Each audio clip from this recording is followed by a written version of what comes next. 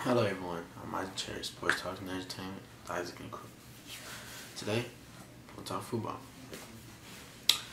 Let's talk about Tony Romo.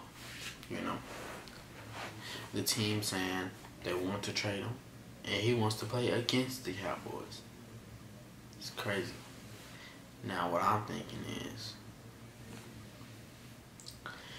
he's 37, you know, 19.4 million. Cap space, that's how much he's taking up. Multiple back surgeries. One that gave way to Dak Prescott. All of this has to go into consideration. When it does, it's a risky investment. If it's me, probably trading up to Denver. The Texans. No, this is probably where he wants to go. Denver. Texans in the AFC. That's pretty much about it. You know, those are the best teams that have amazing defense, and their only missing link is a quarterback, because the Texans, they have DeAndre Hopkins. It's just so many people in that. DeAndre Hopkins, Will Fuller, Jalen Strong, Lamar Miller, the running back they signed this last offseason. Broncos, Demarius Thomas, Emmanuel Sanders, C.J. Anderson, with that crazy defense. They didn't make it to the playoffs. Or the Chiefs probably replaced Alex Smith because they re-signed Chase Daniels. They signed Chase Daniels to a contract, $21 million, $12 million guaranteed. And he's better than both of them, with Tyreek Hill, Jeremy Maclin, and that defense. So I think that team could be really good. I think you could go out in the AFC. I don't know. I think the AFC, that's Brady's. That seems like that is never a toss-up. You know, it's more like LeBron. And he's the LeBron of the NFL. You go to the AFC, pretty much you know it's his team, because 11 out of the past 12 AFC teams that went to the Super Bowl, it was either Tom Brady, Peyton Manning, he retired, Roethlisberger, who's considering retirement, and the one person who wasn't them three, Joe Flacco. So that's what I think is gonna have to happen with Tony Romo.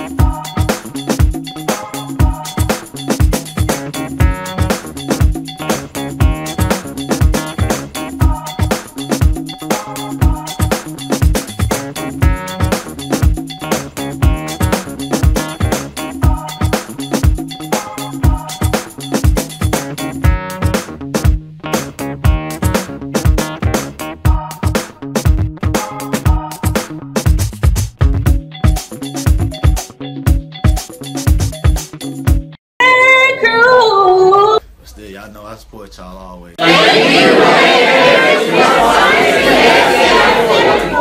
Youth Voice, K3. Hello, I'm Shedrick Boyd, and I have a daughter that's in the STI 740. What's up, boy? Hi, I'm a parent of my child that attends the STI 740.